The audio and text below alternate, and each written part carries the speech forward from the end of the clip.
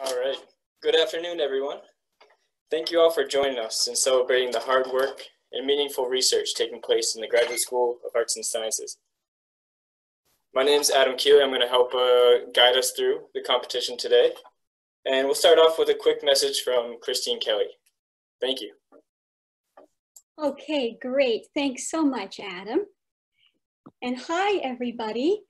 And thank you all so much for joining this afternoon's presentation of the third annual 3-minute thesis competition, showcasing the research of master's and doctoral students at Fordham University's Graduate School of Arts and Sciences. As Adam mentioned, I'm Christine Kelly, and I serve as Assistant Dean for Student Professional Development at GSAS.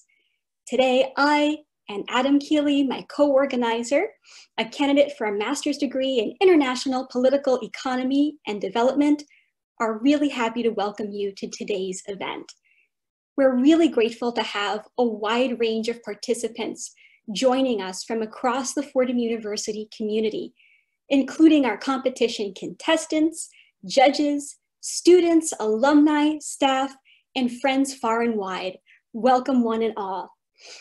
The Graduate School of Arts and Sciences is delighted for the opportunity today to share the research of hardworking and innovative students who are the heart and soul of the Fordham GSAS community. The Graduate School of Arts and Sciences is proud to house over 50 graduate programs and certificate options situated across a range of disciplines in the humanities, hard sciences, and social sciences, as well as a number of robust professional programs that cultivate thought leaders who are well prepared for the 21st century workforce. The 3-minute thesis competition is also sponsored and organized by GSAS Futures, a program that augments the skill sets and career preparation of students in the graduate school and is powered in large part by graduate students on behalf of their peers. As I'm sure you all can imagine, we entered the 2019-2020 academic year excited to offer the Fordham community an in-person competition facilitated this year by not one, but 2 rounds held throughout the spring 2020 semester. Our intentions, like many of the best laid plans this year, came to a halt by the rapid onset of the COVID-19 pandemic and the university's subsequent transition to remote operations to preserve the health and safety of all members of our community. Even as we moved to cancel or postpone the 3MT competition, we were really thrilled to learn that many 3MT participants welcome the prospect of moving forward with the competition on a virtual basis. I want to thank our students for their more than admirable demonstration of adaptability and resilience, and for their unyielding commitment to their research. In an era when the future is too often wrought with uncertainty and anxieties of many kinds, they, like all of those who remain hard at work on behalf of our human community, give us good reason for hope. I also want to extend a special thanks to those who've made this event possible. Allow me to thank Adam Keeley for the ingenuity and resolve that he brought to both envisioning and making a reality this event today. To Dr. Jay Breyer, a GSAS alum who earned his doctorate in psychometrics and quantitative psychology in 1981, and who now serves as chair of the GSAS Dean's Leadership Committee, for the time, creativity, and commitment that he brings time and again to the graduate school, the wider Fordham University community, and specifically to the annual 3MT competition. To GSAS Interim Dean, Melissa Labonte, for her ceaseless dedication to supporting the graduate student experience, and to this year's panel of judges, drawn from Fordham faculty, students, and alumni for their careful assessment of 3MT presentations. Allow me to just briefly say a few words about 3MT. The 3-minute thesis is a research communication competition developed by the University of Queensland in 2008. Since then, over 700 universities worldwide have launched 3MT competitions of their own. The competition rules are simple, but I'm sure our contestants would agree that they are no less challenging for it. Students are invited to present on an active research project. This could include a master's thesis, a dissertation, a publishable article, or a related deliverable in 3 minutes or less, accompanied by no more than a single static PowerPoint slide. Judges assess presentations using 2 broad rubric categories: comprehension and content, and engagement and communication. So today's event will consist of a viewing of contestant presentation videos, which were pre-recorded without the possibility of editing or alteration in any way, followed by an opportunity for members of the audience, so that's all of you who have tuned in today, to vote on a People's Choice winner, followed by a live Q&A session with contestants, and last but not least, the announcement of competition winners. Before we move on to the next part of our program, featuring a viewing of contestant-submitted presentation videos, please allow me to introduce our panel of judges. The judges who assessed 3MT presentations included Dr. Garrett Broad, an assistant professor in the Department of Communication and Media Studies and Director of Graduate Studies for the Masters of Arts in Public Media program. Alex Finn Atkins, a PhD candidate in English. Alex is also Vice President of the Graduate Student Association and incoming President of the Graduate Student Association for the 2020-2021 academic year. Sal Giambanco, a 1990 GSAS alum who currently serves as a partner in the Omidyar Network and on the GSAS Dean's Leadership Committee. Dr. Maria Nardone, a 1982 GSAS alumna who now works as a psychologist and organizational consultant while serving on the GSAS Dean's Leadership Committee. Anna Rabasco, a PhD candidate in clinical psychology and the first place winner of the Spring 2019 3-minute thesis competition. And Dr. Jackie Reich, professor and chair of the Department of Communication and Media Studies and interim chair of the Department of Classics. So at this time, Adam will play the presentation videos that were crafted by 7 3MT participants who represent a range of arts and sciences disciplines, including biological sciences, economics, history, and psychology. Following the presentations, members of the audience will have an opportunity to vote for a People's Choice winner by selecting their favorite presentation using a poll feature that will appear on the screens of all attendees. So please keep this in mind while watching. And with that, I'm now going to turn things back over to Adam, who will help us play our contestant videos. Thanks so much. Great. Thank you so much, Christine. All right, so we'll jump right into the presentations now. And remember that we will have a Q&A session later on. So be sure to note down any questions you may have.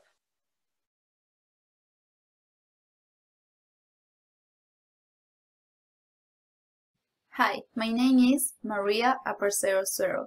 I'm in the Clinical Psychology PhD program. The title of my 3-minute thesis presentation is, Can Psychology Identify Faking in Court?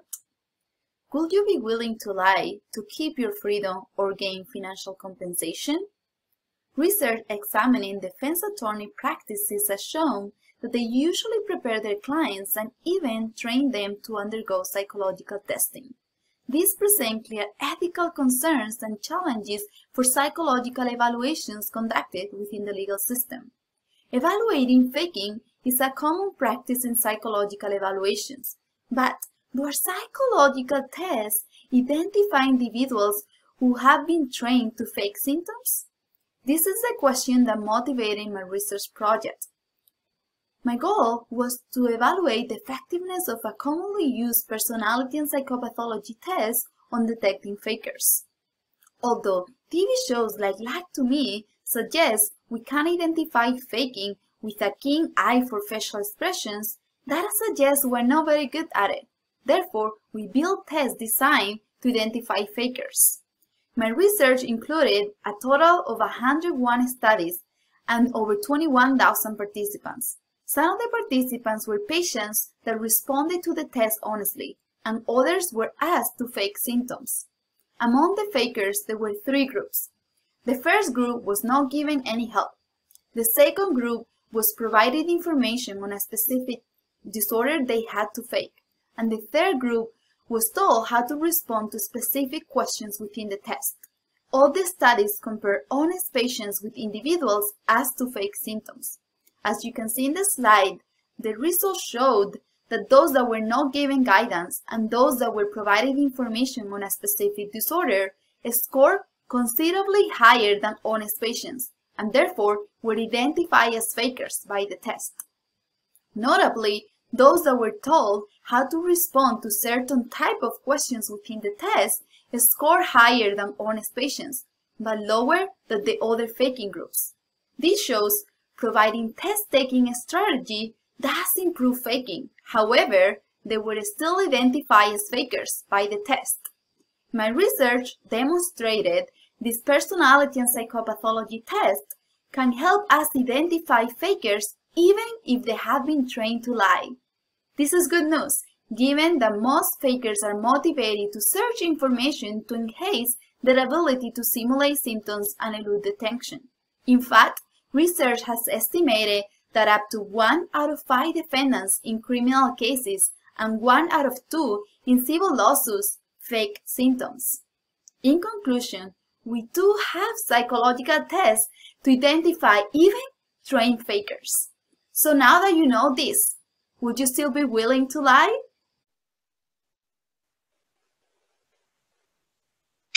Hi, my name is Elise Bragard, and I'm in the Applied Developmental Psychology program.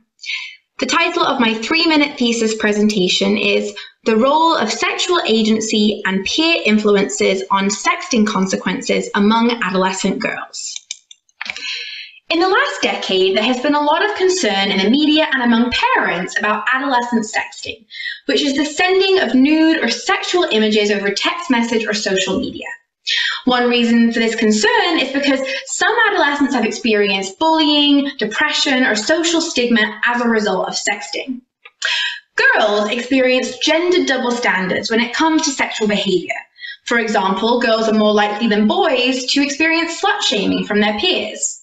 As might be expected, girls also tend to face more negative consequences of sexting than boys.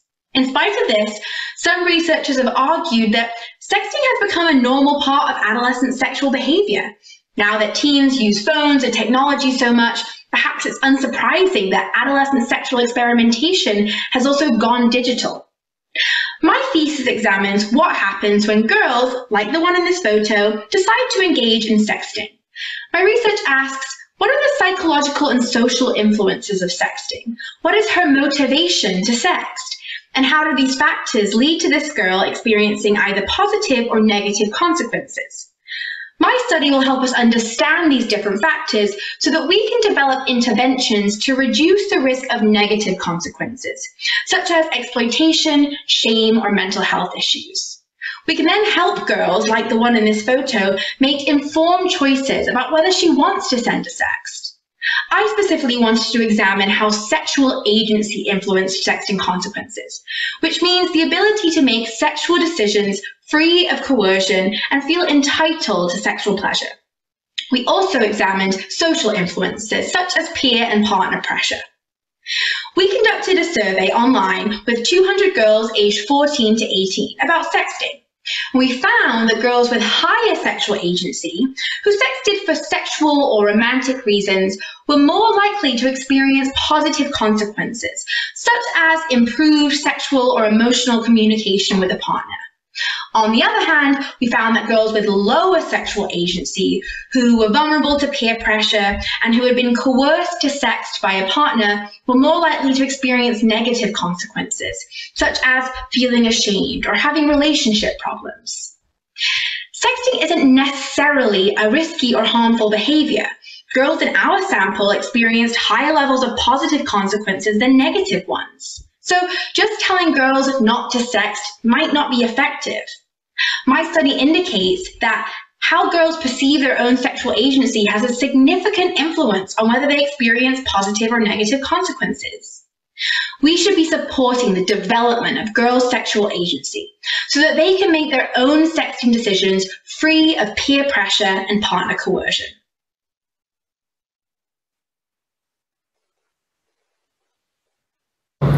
Hi, my name is Ekaterina Migunova and I'm a student at Biology Department. The title of my 3-minute thesis presentation is Investigating Heart Hypertrophy in Flies. The main focus of my research is RNA-Z enzyme. RNA-Z is essential for tRNA molecule processing, which is required for protein synthesis. RNA-Z is suspected to cause a disease called heart hypertrophy. It is characterized by the thickening of the heart walls, which restricts the blood flow, leading to arrhythmias, heart failure, and cardiac death. Heart hypertrophy could be caused by many different factors, but if it is linked to RNA-Z, it's especially severe. Patients born with these mutations don't live past infancy.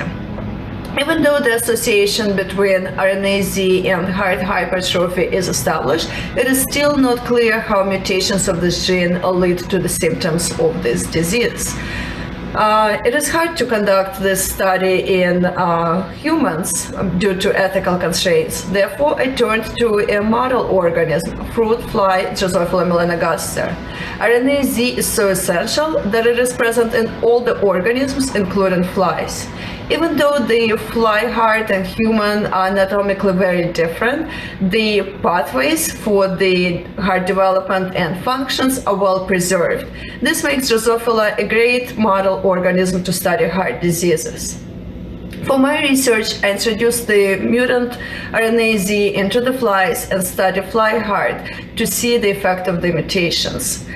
This is what the fly heart looks like. This circle is pointed here by an arrow. This is the wild-type fly heart, and here is the mutant. As you can see, the mutations of RNA-Z cause dramatic thickening of the heart wall. This finding further supports that the heart hypertrophy in humans is indeed caused by mutation of RNA-Z. This also means that now I have a fly model to study the effects of this mutation. When looking for a cure for a disease, it is very important to understand the processes that lead to the symptoms of the disease so that we can stop them from happening. Therefore, my next part is to investigate the underlying mechanisms leading to the heart wall thickening. This could be happening either to the fact that there are more cells in the heart tissue thickening it, or each of the cells is bigger in size. To differentiate between these two possibilities, I'm currently working on a genetic tool which will allow me to visualize each of the heart cells. This will allow me to measure the size of each of them and count the number, and further continue studying after that. This research will contribute to understanding of heart hypertrophy, as well as it will be a step in search for the cure. Thank you.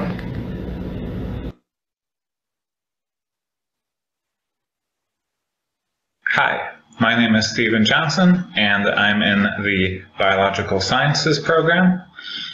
The title of my 3-minute thesis presentation is Evolution of Field Mustard in Response to Experimental Drought.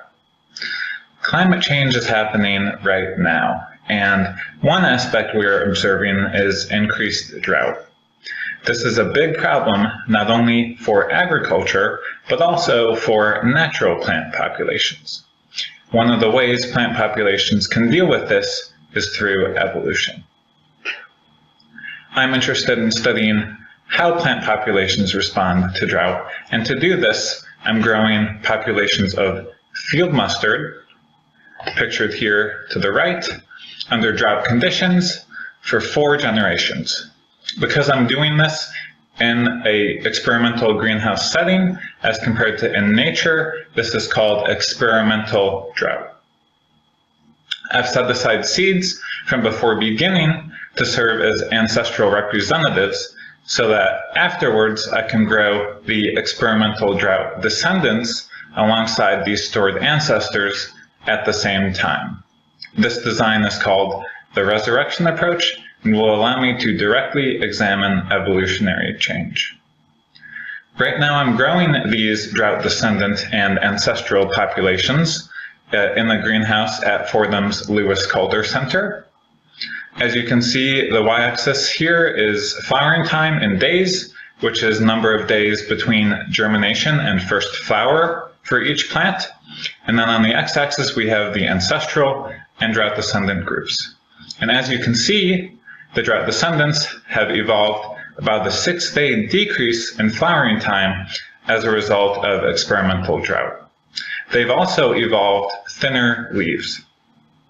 These results are really interesting because they indicate that drought descendants are growing faster and flowering earlier in order to reproduce earlier in season in response to drought. This is called drought escape and is one of the common strategies that we see in response to drought. I've also collected tissue from these drought descendants and ancestral populations and had it sequenced, and I'm working through now to check for genetic differences. So it's my hope that by understanding the physical and genetic differences between these ancestral and descendant populations, we will better understand how drought adaptation occurs in field mustard. And further, because my process looks at evolution directly, this will have broader implications to help scientists better understand how populations respond to drought in a more general sense. Thank you.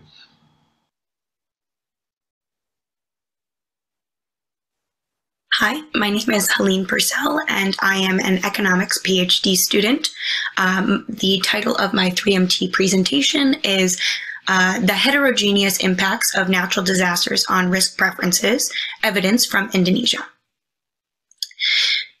In recent years, high-income countries have made significant strides in reducing the death toll and economic loss from natural disasters, while developing countries continue to bear the highest human costs due to exposure, poor infrastructure, low household savings, and the tendency of the poorest populations to live in remote areas where it's hard to receive aid.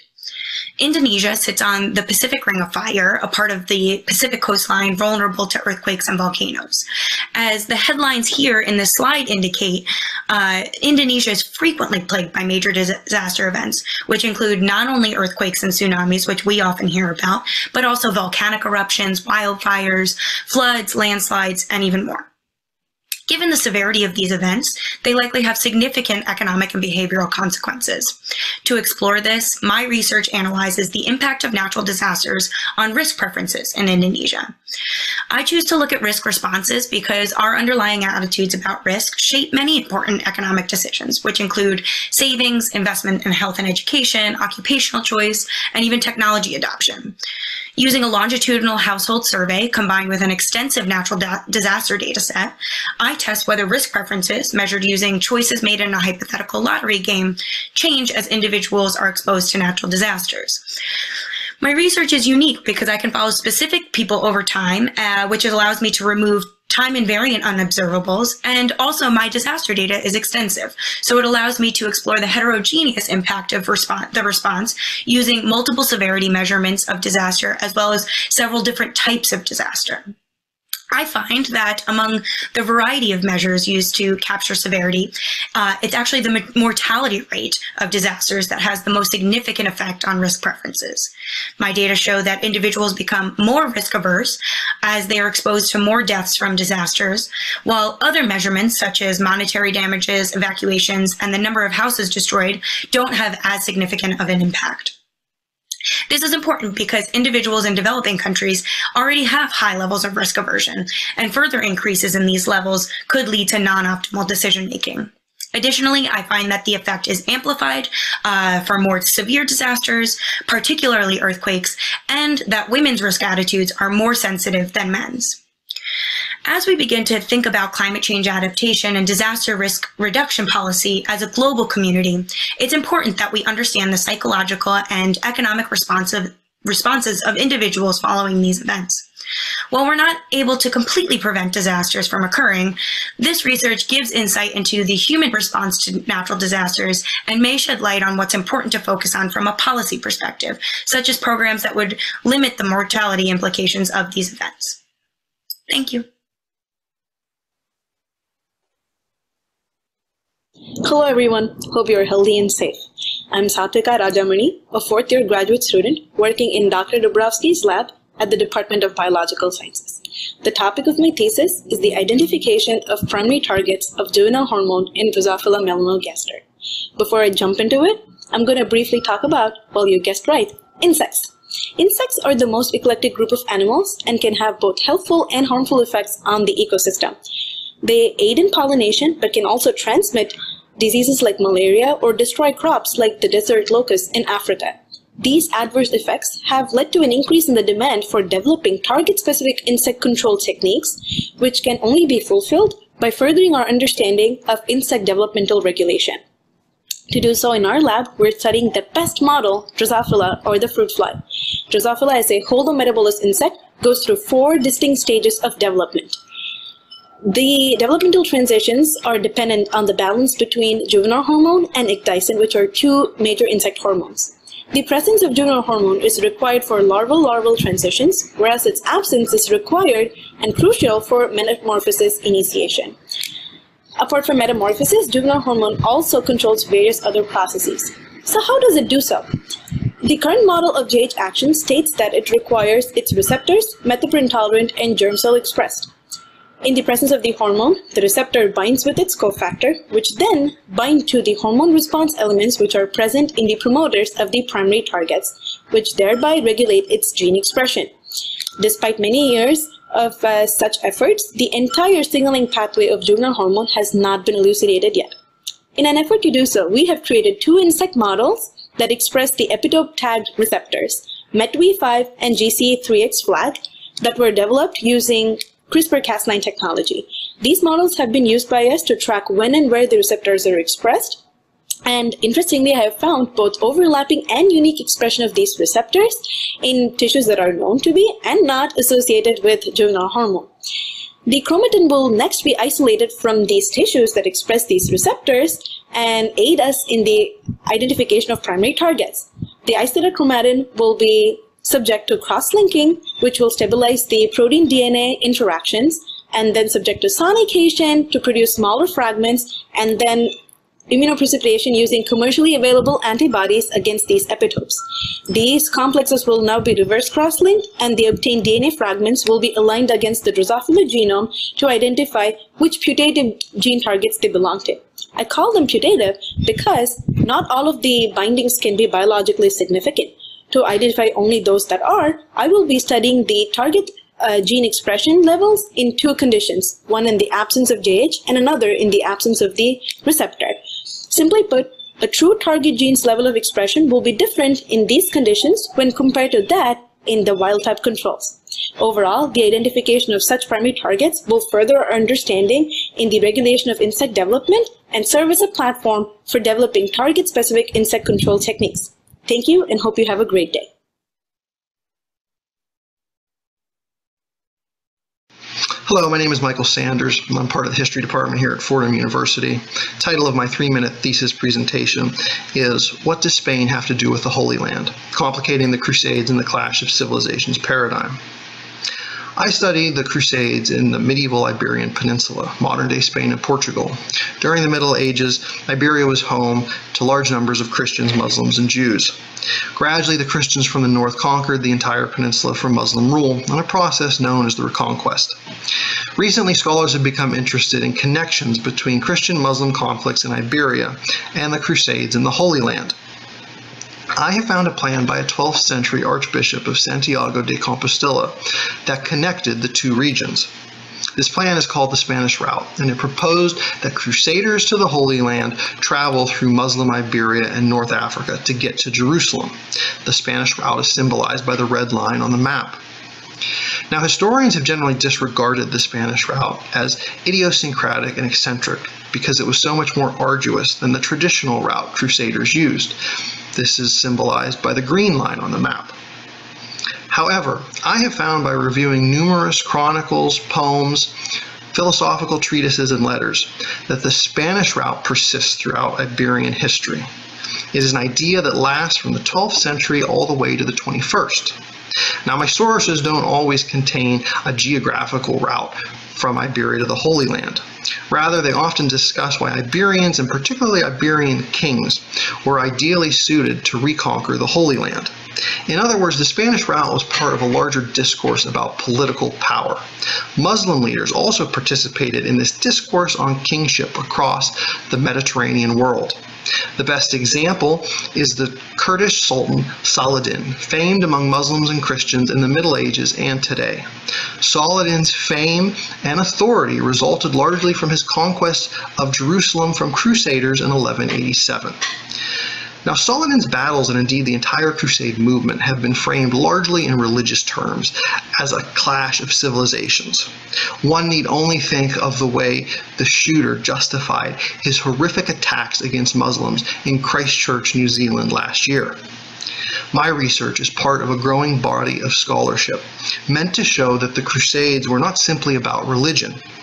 Yes, the Spanish route involved Christian-Muslim conflict, but it was more a clash of kings than a clash of religions. The Spanish route was a path to political power and legitimacy.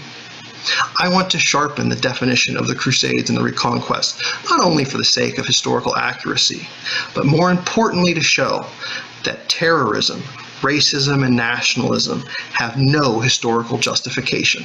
Thank you.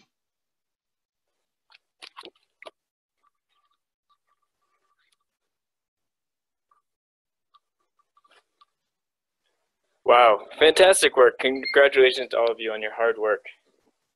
Let's give them all a round of applause. It's really a shame that that you guys aren't in front of an audience. So I'll give you a little round of applause for my home. All right, back to you, Christine. Thank you. All right, great. Thanks, Adam. And thank you so much to all of our contestants. Just like Adam said, it's in ideal circumstances, we would have loved to experience all of this in person, but our contestants crafted such outstanding videos, and I really hope that you all enjoyed watching them as much as we did. So it's now time for today's event attendees to select a People's Choice competition winner.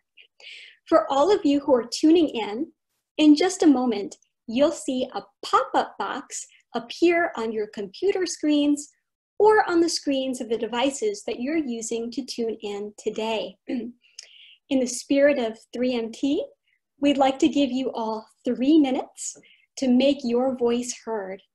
We welcome you to vote now for a presentation to receive a People's Choice Award. And following People's Choice voting, we'll begin a live Q&A session with our amazing competition contestants. Okay, wonderful. Well, thank you all so much for taking some time to select a People's Choice winner. We're really looking forward to announcing the winners of our competition. But before we get to that component of our session, I'm now really looking forward to a live Q&A session with this year's 3MT contestants. So let me just take a moment to explain how the Q&A session will work for everyone. So all attendees will shortly be able to either see or to hear the voices of competition participants. And as a bit of guidance for our contestants, you all have the option next to where your names are featured under a panelist column to select to either unmute yourselves so attendees can hear your voice alone, or to both unmute yourself and to turn on your webcam so that the audience can see you. That choice is entirely up to you. At this point, we invite members of our virtual audience to please use the Q&A button, which is available at the bottom center of today's webinar toolbar. You have a few different options to communicate, but we ask for this particular session that you rely on the Q&A button. I'll be able to see the questions that members of our audience submit, and we'll read your questions aloud to give our participants an opportunity to respond. We welcome you to begin submitting your questions now, and thank you. As we begin, and we take a few minutes to wait for our audience to begin submitting questions, I would love to pose a question to our contestants. If I might ask, what persuaded you all to register for this year's 3MT competition and to remain involved despite the particular pressures that came with this academic year? Answer this question? Yes.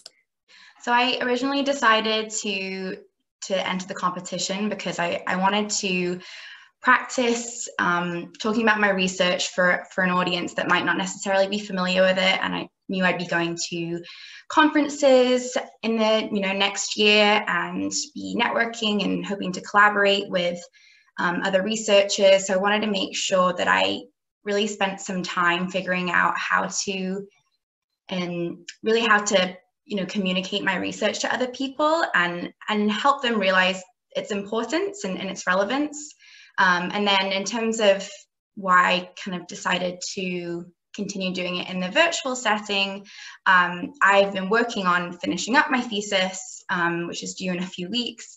And doing this actually really helped me to finish, the conclusions on my written thesis, because as I had to think about distilling it into 3 minutes, it really helped me think about, what am I trying to say? Like, what is the key takeaway from this research? And so it was a great opportunity to work on that. That's great. Thank you so much, Elise, for sharing.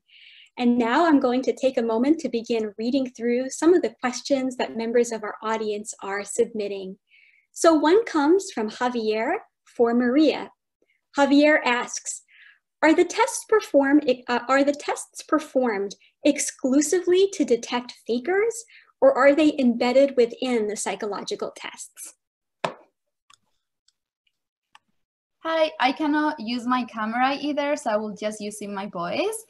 Thank you, Javier, for your question. So I'm here actually. Hi, everyone. The test is actually a broad personality and psychopathology test that actually assesses for a wide range of psychological symptoms, including depression, anxiety, delusions, hallucinations.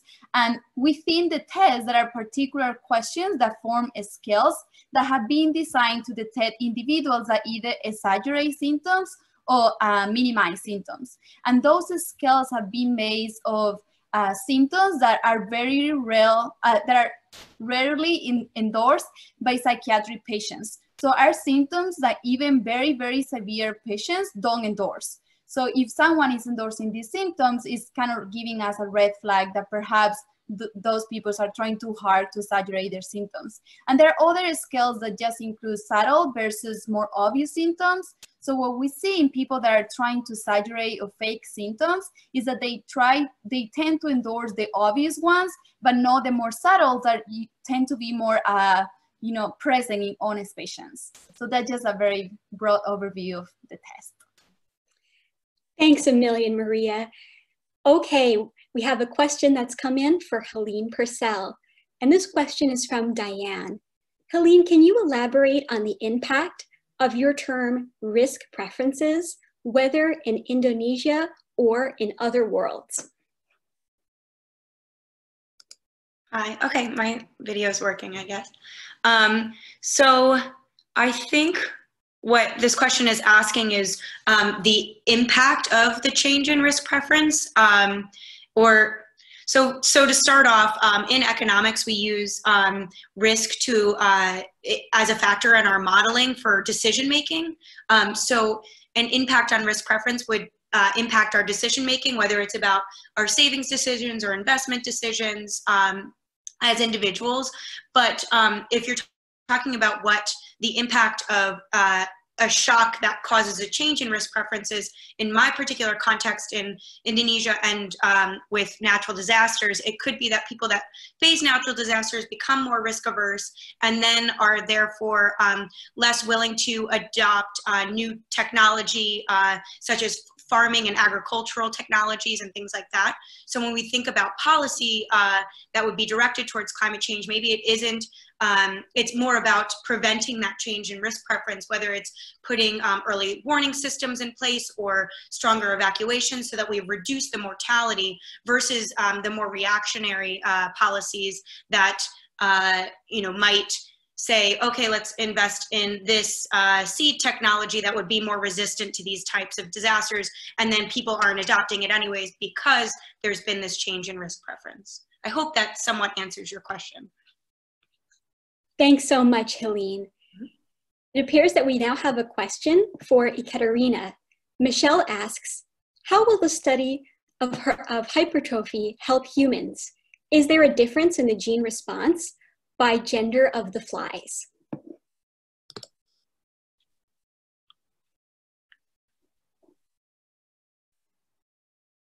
Hello? Can you hear me? Yes. Okay, so I've heard two questions: how the study is going to help humans, also if there's difference between males and females. Well, how it's going to help humans, as I said, the pathways, the gene pathways, which lead to disease up to 60% preserved. And what I'm doing right now, I'm identifying these pathways in a simpler model, which is Drosophila, which later can be tested in humans to see if it's true, if it is conserved. So I'm starting to unravel in the pathway of the disease, which later will be converted into mammal and into human studies in search of actual disease. The second question is about the differences between males and females. There are always differences between males and females in many, many processes, at least in flies, and I'm talking only about biological processes. But I did not study, I did not have two groups, males versus females. I always have mixed gender, so I cannot answer this question. Thank you. Thanks a million, Ekaterina. And now we have a question that's come in from Dean Melissa Levanti for all of our contestants. Melissa writes, I would love to hear from the students in this impressive group about what brought them to the particular areas of research they shared with us today. So what inspired you all?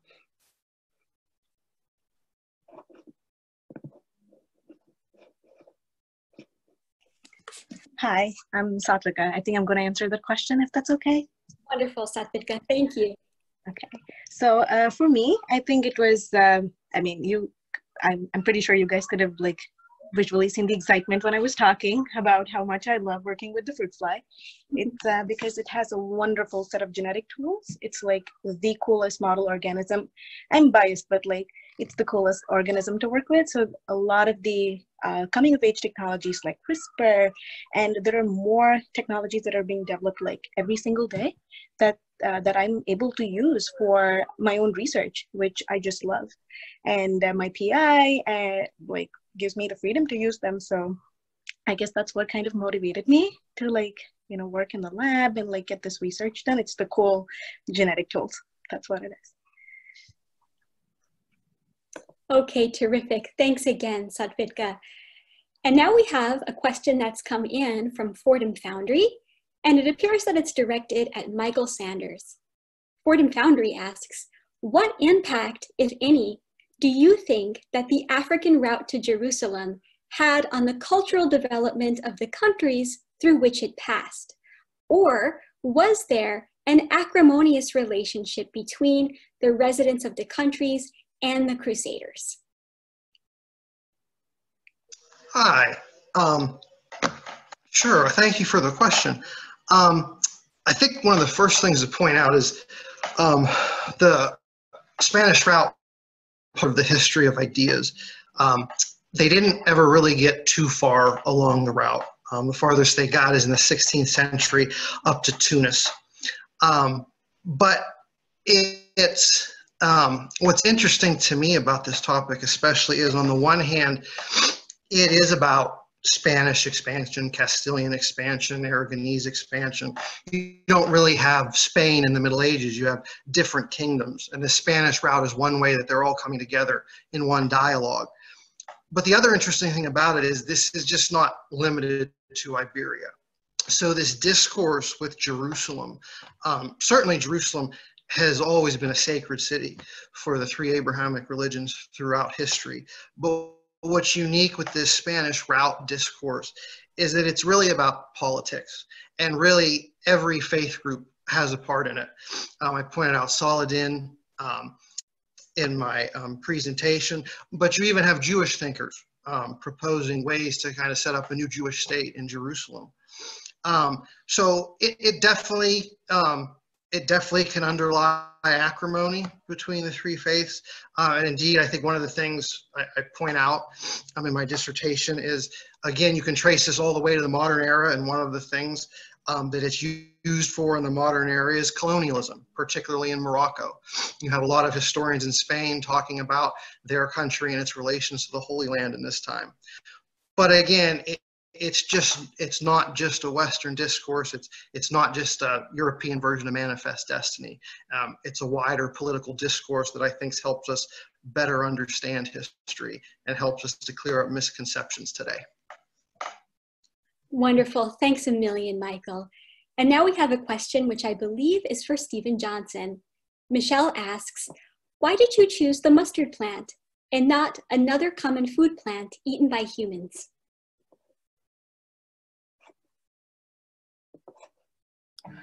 Hi, thank you for the question. So yeah, as you said, field mustard is related to many crops. So it's a good plant to use for that reason. But the main reason I used field mustard is because my advisor, Dr. Steve Franks, he observed that field mustard was able to advance flowering to adapt to a strong drought in California between 1999 and 2004. So because we had already seen that happen in nature, what I wanted to do was take field mustard seeds into a greenhouse setting where I had more control over the drought and could measure more traits and really look at a bunch of traits to see how this happened in field mustard. So again, thanks for the question. Thanks so much, Stephen. Now we have a question for Elise. William asks, how does one measure sexual agency? Hi, thanks for the question. So we measured sexual agency using a self-report questionnaire. So girls are really answering questions about their perceived sexual agency. And it covered issues such as their entitlement to sexual pleasure, their efficacy achieving sexual pleasure, their sexual body esteem. And then we use this scale to kind of give them an average sexual agency score. It's not the most ideal measure in that when we use self-report scales, it's possible that there is some kind of social desirability bias happening, and certainly in the future, future research ideas could include things like experimental designs or longitudinal measures, because this was only a cross-sectional design and we can only really look at how these girls were feeling there and then in the moment they took the questionnaire, and it might change from day to day or from one month to the next, depending on perhaps if they're in a relationship or not, or what experiences they've had. But we do try and account for some of those potentially confounding issues, such as whether they're in a relationship or if they're sexually active, or other kind of personal characteristics. So it's a valid measure. It's definitely been used before and been shown to be reliable, but there's probably some work we can do to improving the way we can measure sexual agency. Wonderful. Thank you so much, Elise. And now we have a question which I think applies to all of our contestants today. Michelle asks, did you find any information in your research that surprised you?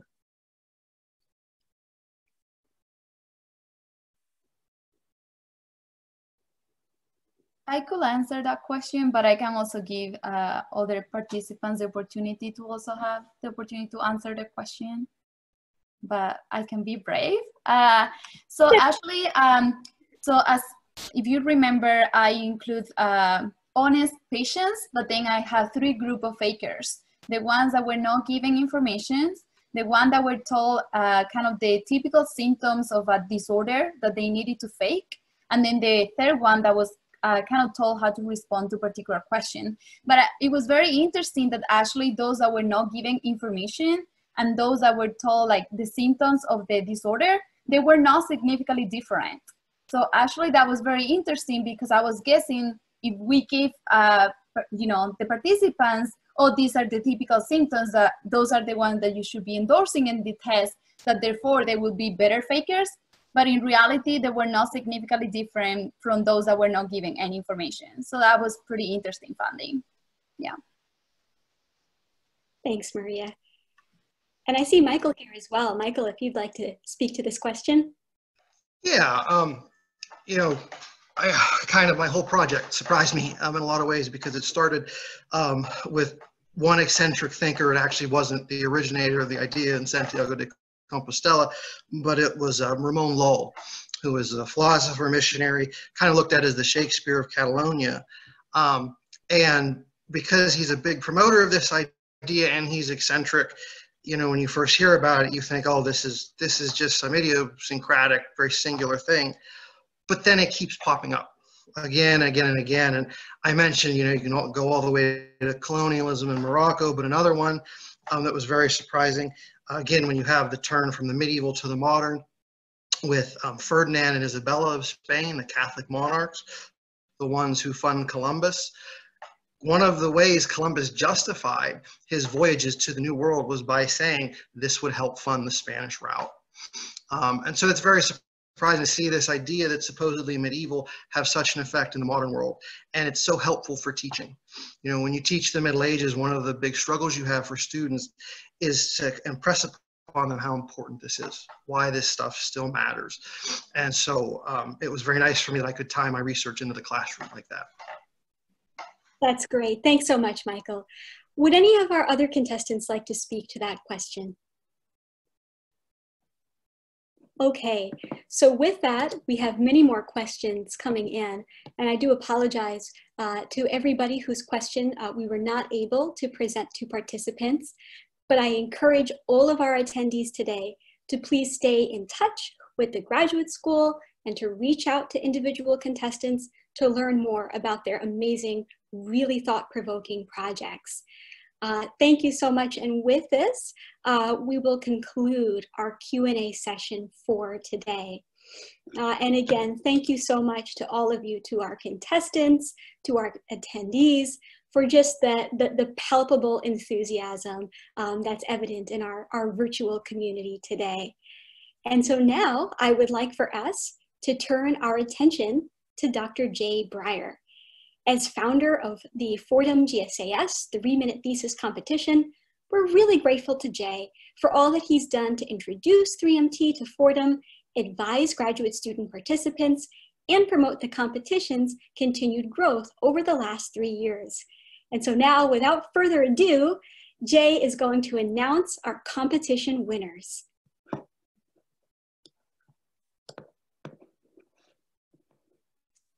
Hang on, Jay, you're muted. You're muted. Let me unmute you. Okay. Oh, okay, we can hear you now. To all the contestants, and also very, very well done presentations today, really terrific. But unfortunately, we have to pick some winners, and there are a number of them. So first, I want to talk about third place, and third place goes to Stephen Johnson, Evolution of Field Mustard in Response to Evolutionary Drought. That's third place. Let's give him a virtual round of applause.